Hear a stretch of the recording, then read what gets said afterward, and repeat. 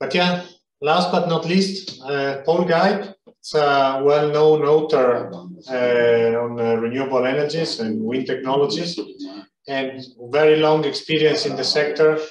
And what he will talk today about, it's something that I hope will also spice up the discussion a bit, because it's all these many ideas that you will find on, especially on social media, about well, I don't want to spoil it too much. I will just leave the floor to Paul. Paul, I can see the screen. We cannot see you yet. Ah, perfect. The first slide. Move this whole one up. Yeah. Okay. Next slide, Daniel. Next slide. Just a second. There. Okay. That's only for all the lawyers here in the United States. So the topic is scam, frauds, and flakes. And next slide. Yes.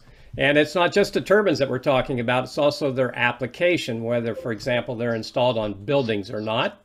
Daniel, are you going to be able to go to the next one?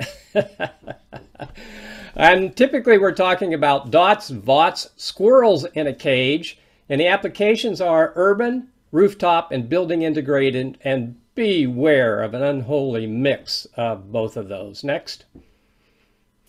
The telltale signs are is a wind turbine that's heavy on hype and weak on experience, has a fancy website, and no actual photographs of the wind turbines, because websites are much cheaper than building real wind turbines. Aggressive marketing, and a tip for those would be to watch for multi-level pyramid schemes, we call them here in the United States. Get in on the ground floor now, and you too can be rich. New designs that are not like those other wind turbines. These are often VOTs, ducted wind turbines, or caged squirrels. Next. Another telltale signs are patents. Remember, patents rarely mean anything in the field of wind energy. Another is works at low speeds. There's little power in this wind at low speed, so why bother? And they're silent. Well, of course they're silent because they never work. Doesn't kill birds, and that's the most disreputable claim of most small wind turbines. Most scam, frauds, and flakes is that they don't kill birds. Next.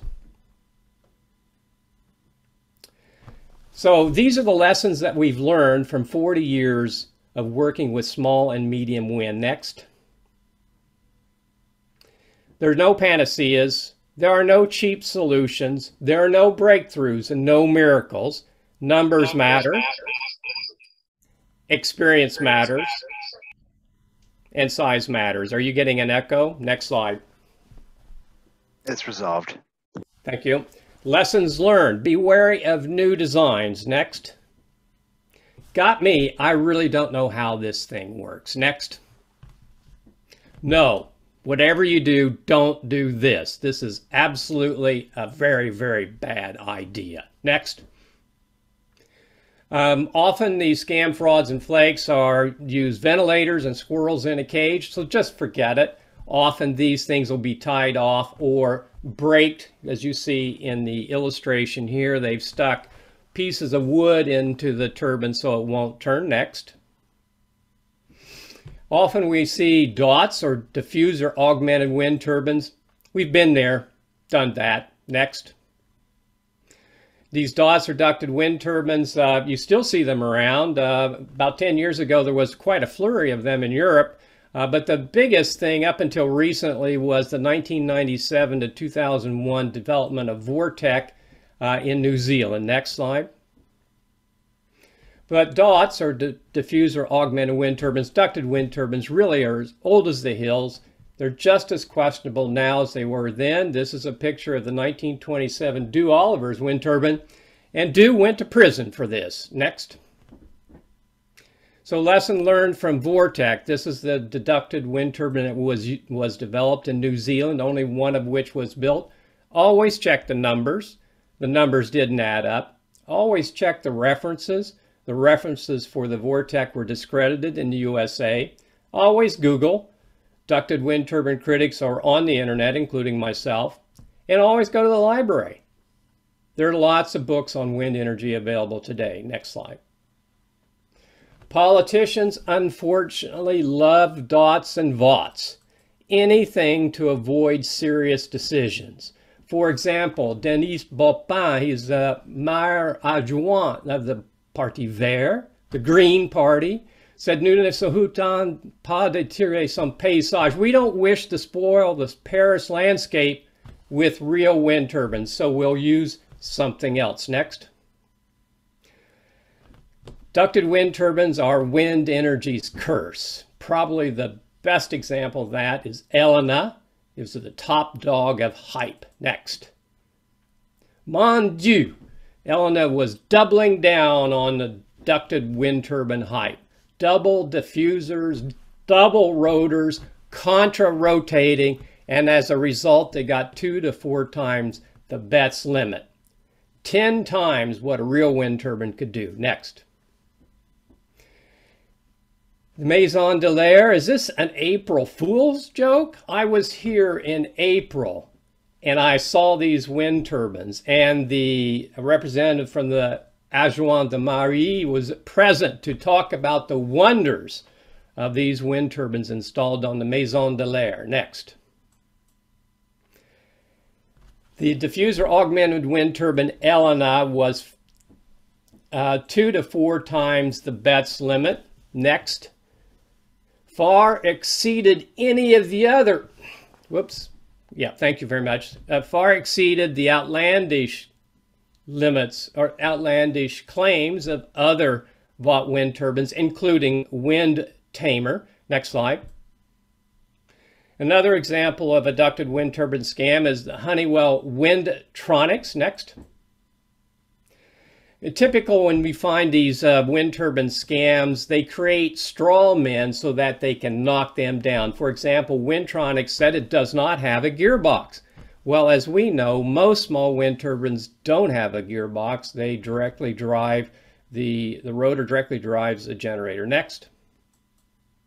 Another straw man, easy to knock down, is that it will start in a very, very low wind. Of course, there is no energy in the wind, so who cares if the wind turbine turns at 2 miles per hour? If you want a kinetic sculpture, buy a whirligig. Next. Honeywell Windtronics also makes claims to big endorsements. Always be questionable of big endorsements. Honeywell is a famous name here in the United States as a manufacturer of electronic products. But if you read the fine print of the Honeywell Windtronics wind turbine, it says Honeywell has nothing to do with this. We are just using their name. Next. And of course, a lot of times you'll find that the estimated energy generation by these wind turbines is outlandish, doesn't make any sense. It's hard to understand what they're actually referring to. In this case, it may be that they're referring to constant wind as opposed to average wind speed. Next slide. And beware when they say this wind turbine has been certified. Well, the Honeywell Windtronics wind turbine, there was no testing.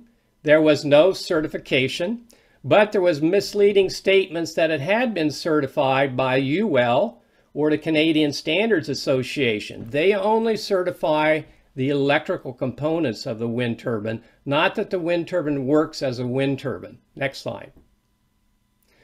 Honeywell Windtronics had never applied to be certified by the Small Wind Certification Council, and the Honeywell Windtronics wind turbine is not listed as a certified wind turbine. The wind turbine was not certified. Next.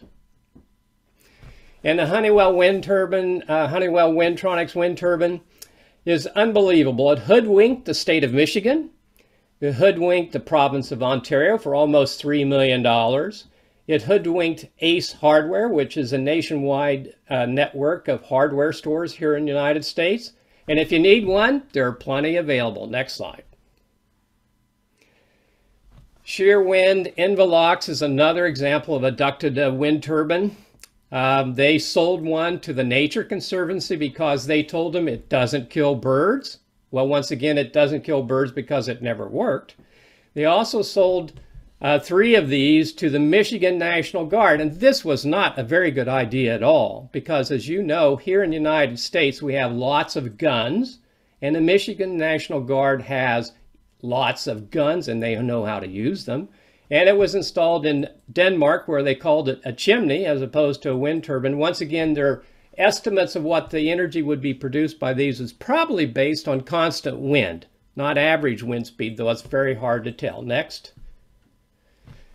And so zombie wind, are dots dead? Will they rise again from the grave? Well, let's take the Honeywell Windtronics. We thought that wind turbine was dead and put in its grave until TAM Energy came along.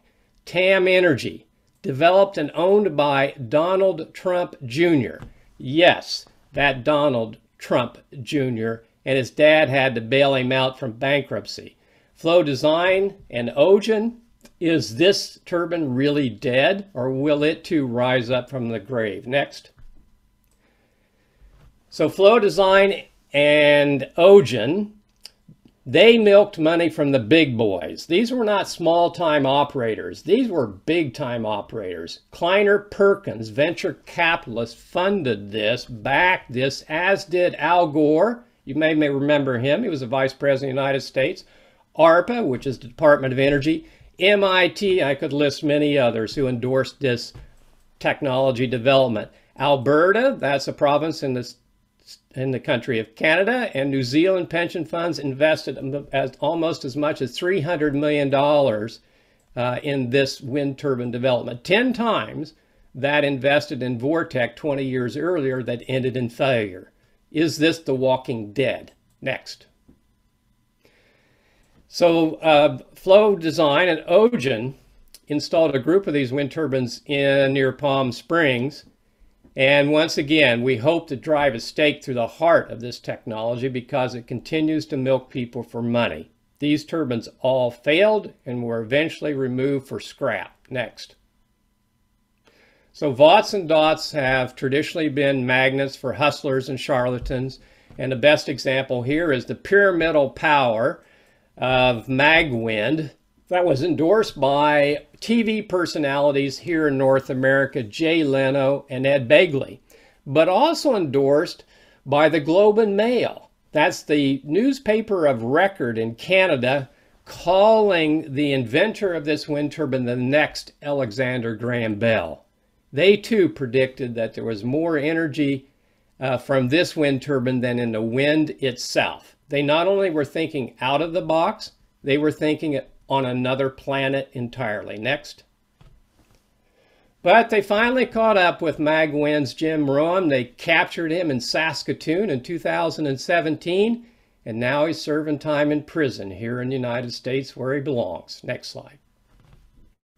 So VOTs and DOTs, we've been there, done that. Next. VOTs, of course, are omnidirectional. That's one of the reasons why people say we should be using it. But so are VOTs, so are HOTs. Horizontal axis wind turbines orient themselves with the wind. Next slide. So cleaning up after Cleanfield, this turbine was developed in early 2000s as a student project. They did a number of wind tunnel tests, but they only measured volts. They never measured amps. Next. So by 2017, almost 7 years later, they still had no testing. But in 2009, it was declared a success by the Ontario Centre of Excellence. And this was a place, a dumping ground for Tory politicians of Canada's political system. After a decade, they still had no results that they could report. In 2013, they finally defaulted on all their loans. Next. Typically, we see that in VOTs, and if we compare them with the horizontal axis wind turbines, they have very poor comparison. Next. Horizontal axis wind turbines are 2 times as efficient, twice as efficient as a typical vertical axis wind turbine, and they have 1/4 the specific mass. And a big advantage, an essential advantage from all wind turbines is horizontal axis wind turbines are self-regulating, and most vertical axis wind turbines are not. You can't have a wind turbine that's not self-regulating. Next slide. Many people have developed vertical axis wind turbines, including Mike Berge, who's on this call today. Next. But most people don't build vertical axis wind turbines today, including Mike Berge. He hasn't built one since then. The people who don't build wind turbines today is like a who's who of the wind energy industry. Next. So vertical axis wind turbines typically have less power. They're not self-regulating. They have much higher mass. They are much more expensive. And so in the end, why bother? Next. The most successful vertical axis wind turbine in history was Flow Wind.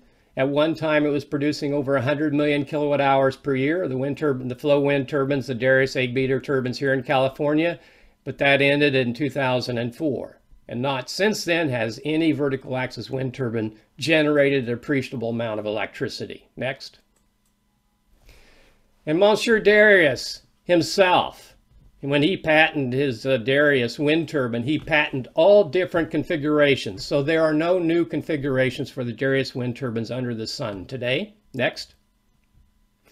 When he filed his patent in 1926, in 1927, he built an 8-meter diameter wind turbine, but it was a horizontal axis wind turbine, conventional wind turbine of 2 blades. In 1929, he developed a 20-meter diameter horizontal axis wind turbine. In 1930, he built a 10-meter diameter horizontal axis wind turbine.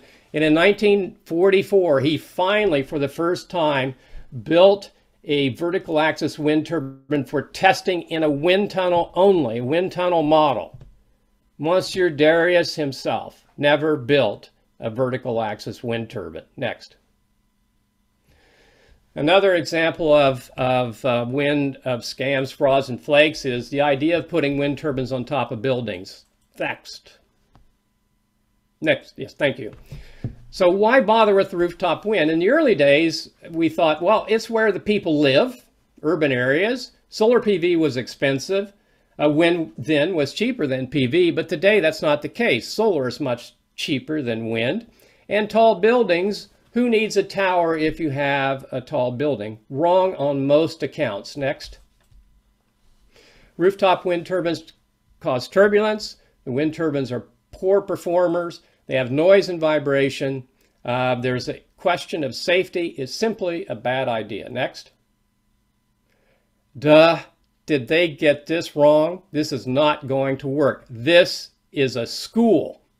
This Darius wind turbine was installed on a school, fortunately during the summer recess, and by the time the students had returned to class, the turbine had already been removed. Next slide.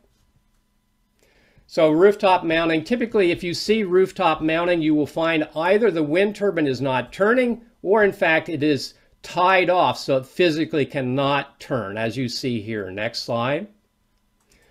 This was a big spread for an aggressive marketing of a ducted wind turbine for rooftop mounting. Next slide. And as you see here in the anemometer is spinning, all the wind turbines were tied off. So even on the cover of this architectural magazine, the wind turbines were tied off as an example of what not to do. Next.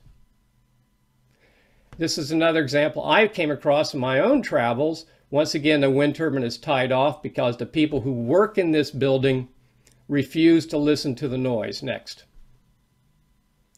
So building an integrated rooftop wind turbines, NREL issued a report.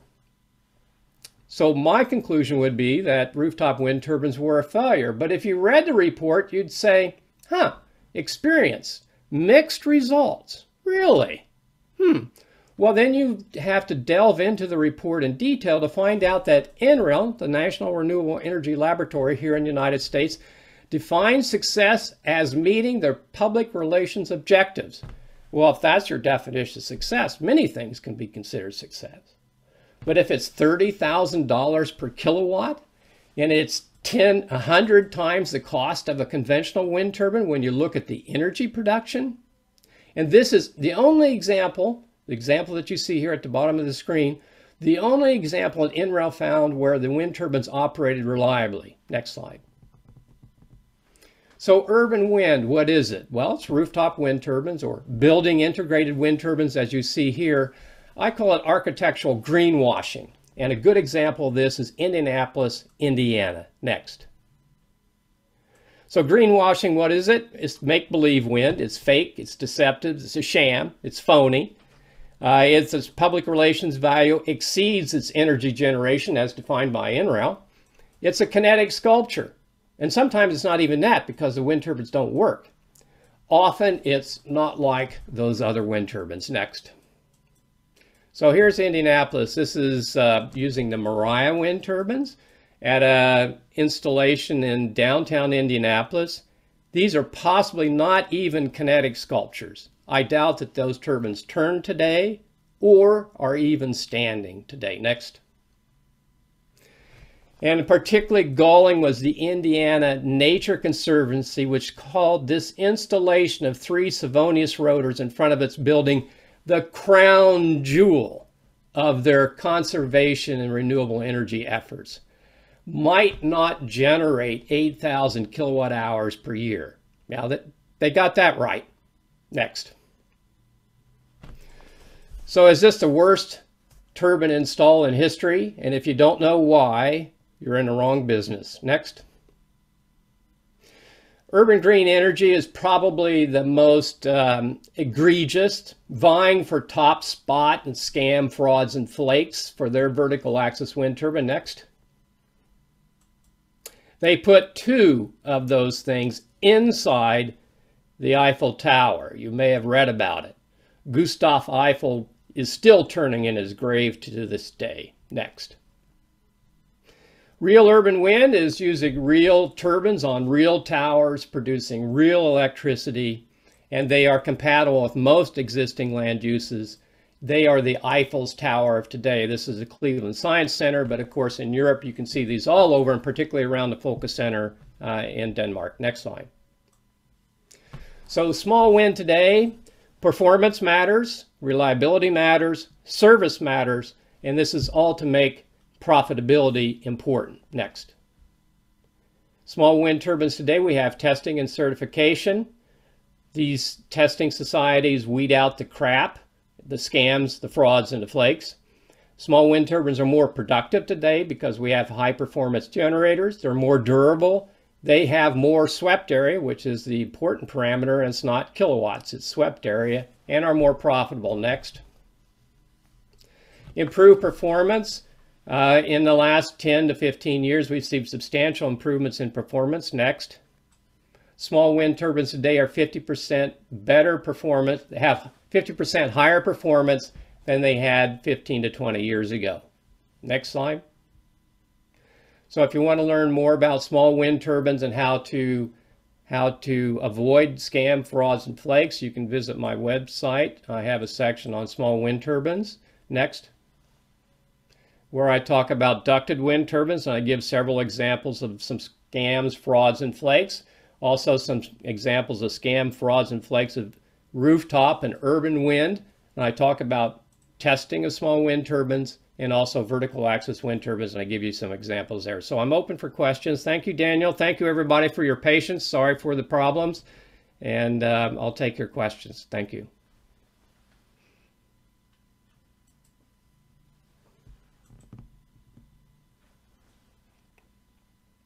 You could not hear. Yeah. They were clapping while we were muted. So thank you very much. So questions. Let's see if anyone does.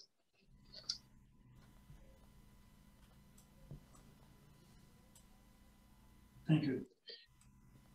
The reason why we kindly ask Paul to join us is because there are really a lot of things happening, as I said, a lot on social media.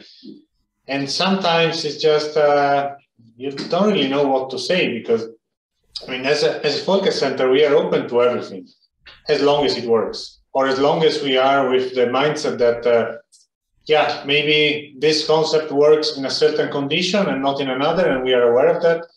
But we have got some years ago also some municipality representatives from Canada, I think, coming in here and asking, yeah, we have this idea, we got proposed this investment, and will that work?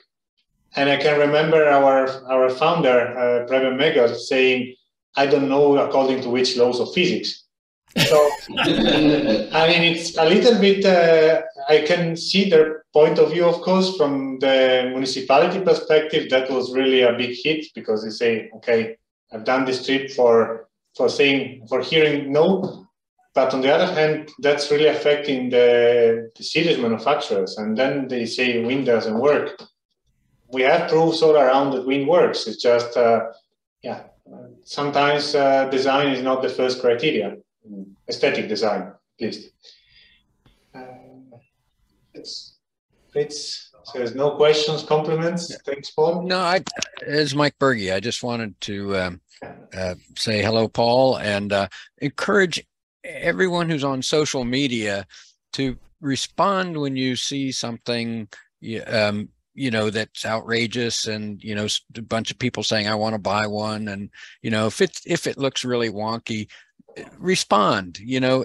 Get your comments out there. I know Paul is burnt out, and Michael Bernard is burnt out, and I'm burnt out. We've been commenting on the scams for decades now, and I know occasionally somebody gets so egregious that Paul comes out of retirement, wades in because he can't sleep at night unless he does. But if others would join that crusade, I think it would help balance the bullshit that's out there on social media. So don't be afraid to wade in and let people know that there's really no there.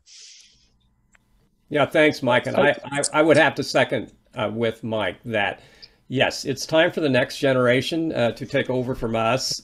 We are burnt out answering the queries saying, does this thing work, or is this a crazy idea? And while I do get drawn out of retirement periodically by something that's so egregious I can't help but comment, I'd rather not, really. I think the last time I posted something, I literally spit out my morning coffee. It was so bad. And that was the first article I read about you. So that was really what caught my attention. Quickly, and I think it's going to be really important as we go forwards, because the market is really turning. And that means that we've seen this in the United States, and Mike, you can, or Paul, you can comment on this. Whenever there's strong incentives for distributed technology, the people come out of the woodwork and have technology to just meet the incentives.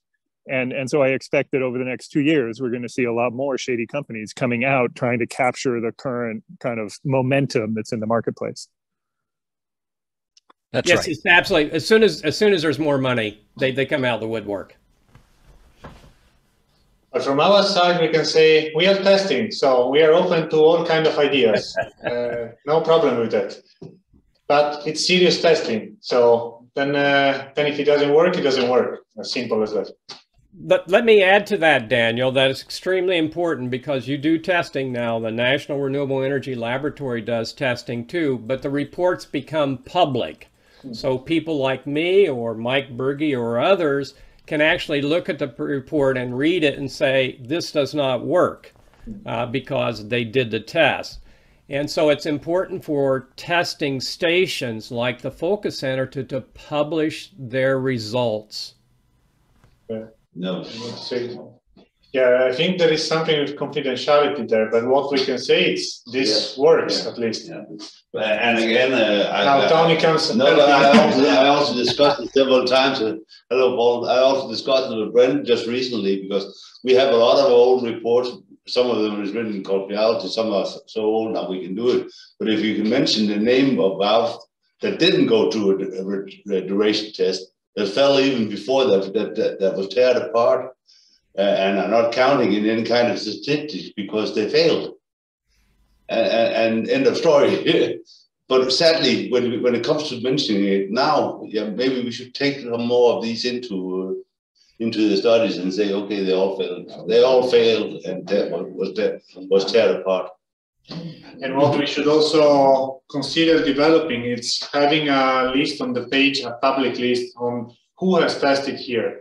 Maybe the results, that's something that we cannot share, but at least who has tested. Because we found on internet some companies that were using our logo to promote their product, basically. They just cut off the letterhead and yeah.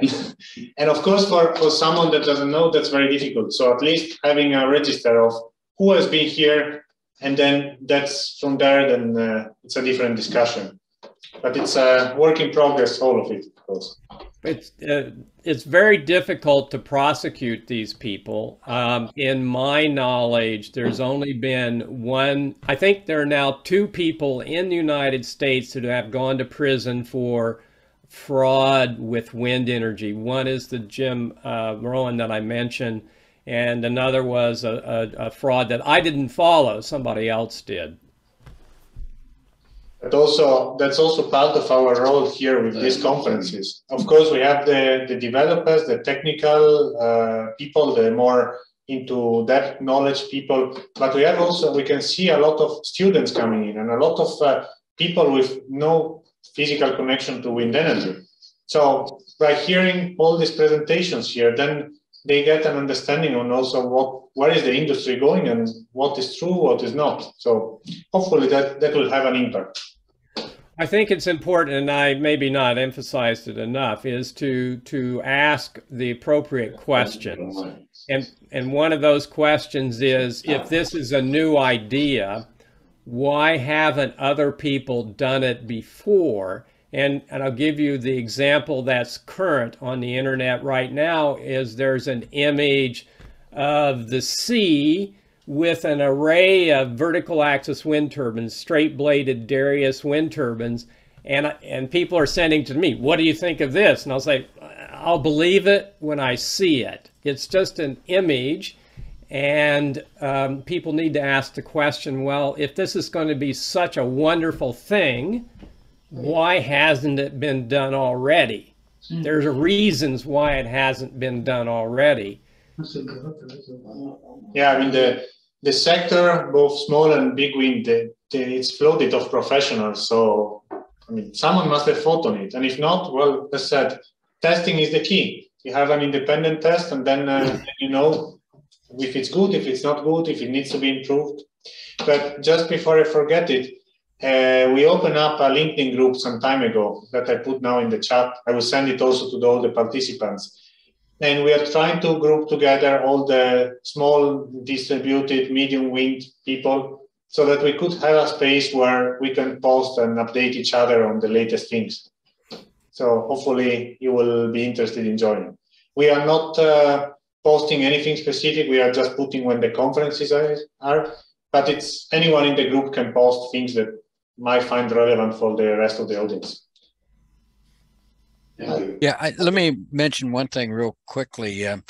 Paul and I and Michael Bernard used to try to one-up each other on finding the worst, most egregious claims. I think I found one that can retire the trophy, and I invite you to go visit AmericanWindInc.com. All one word, AmericanWindInc.com, which has a 9-inch diameter rotor rated at 1 kilowatt. For those of you who are not, can't do physics in your head all that quick, the kinetic energy in the wind, it would require 94 miles an hour to reach 1 kilowatt at 100% efficiency. So the new golden egg. It's a wonder. Well, they're planning to use that on Mars or something. Yeah. The Air Force is interested. Just takes a. I mean, at the end, as long as you find someone that can buy it, so what's?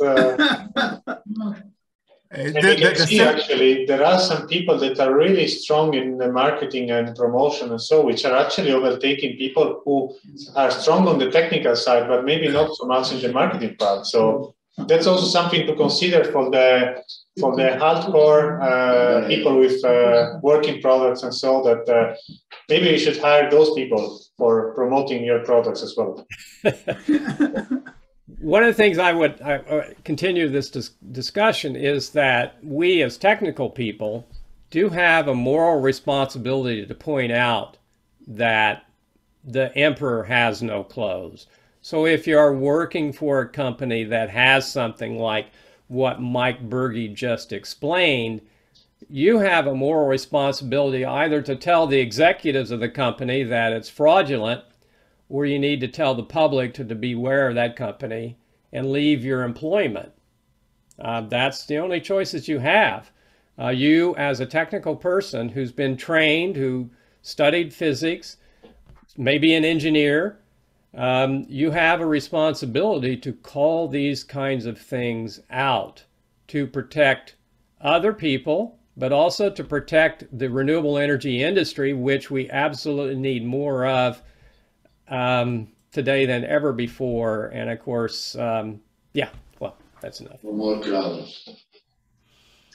So, any further comment, question from the audience? Big thank you for Paul. Thank you. Good. So, a couple of more things from our side. Well, first of all, again, thank you to Berkeley Wind Power to sponsor the event. We would like to keep this event free as much as possible so that everyone can access, and that's a very big help that can help. And the next thing is we have decided on some dates for next conference so that you know it already. That will be in a year time, the 20th and 21st of September. That's Wednesday, Thursday, I think. And we would love to have more people in person because, of course, now, if you all were here, we would just go dine together and continue a nice conversation. So keep it in mind. There is some time available now. We plan 2 days now. There might be a third one, or we might shrink it to one, depends on how many options do we have in terms of presentations. But you are all already invited to that. And it's also nearby the wind exhibition in Husum, as usual, so that if people come from abroad, then they can use the chance to also join that in a short period, let's say. Husum next year.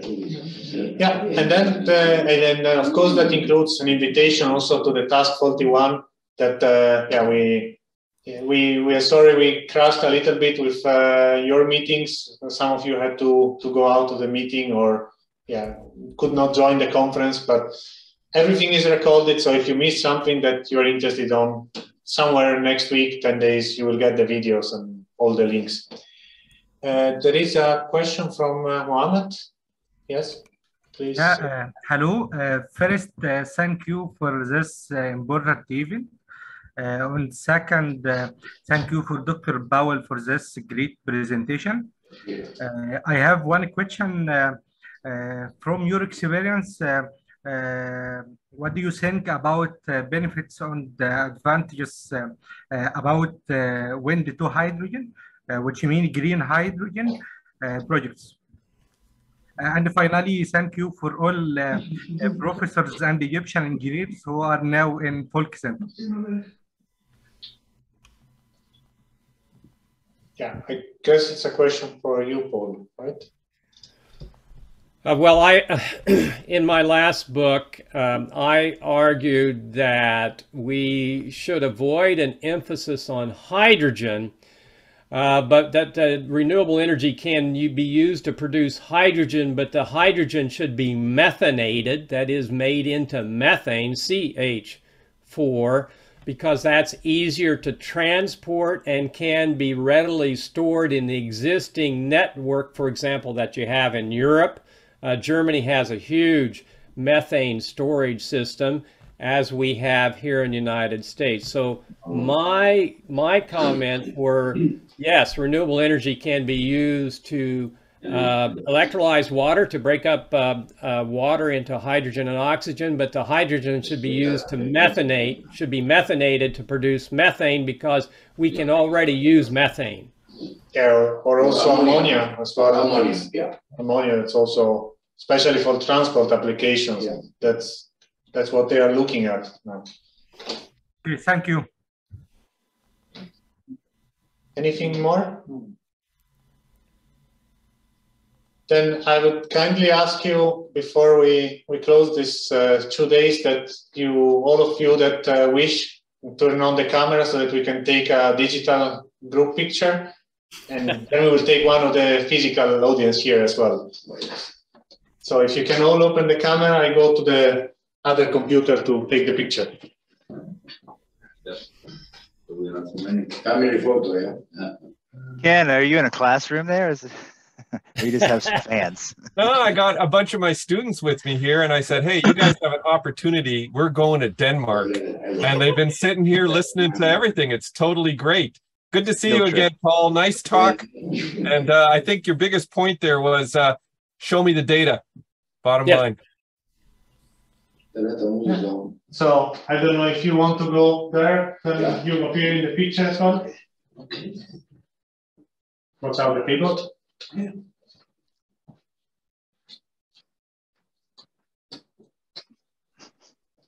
So it should be as a maximum to the right flag. That's what the camera gets. No, let's have a I've been there already. Some of them You can come here. Yeah, some of them have already Hey, I like your tie. I like your tie.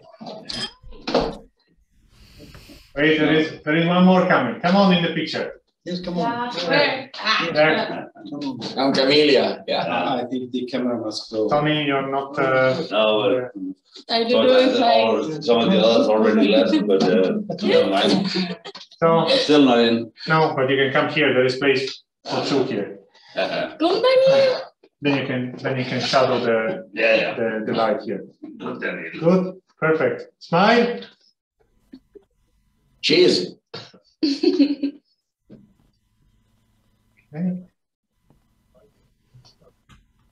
Yes. Yes. Perfect. Thank you. Thank you. Great. Gamal.